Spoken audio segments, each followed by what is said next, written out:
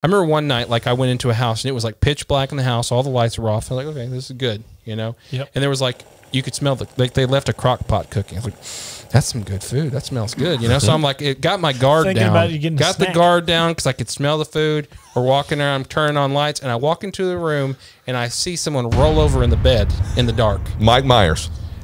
He was there waiting for you. Mike Myers. He came around the corner. Right? It could have been Shia LaBeouf. I don't know. Yeah. But there was someone there, and then I said, hey, guys, we got to go. And we left. So we got to go.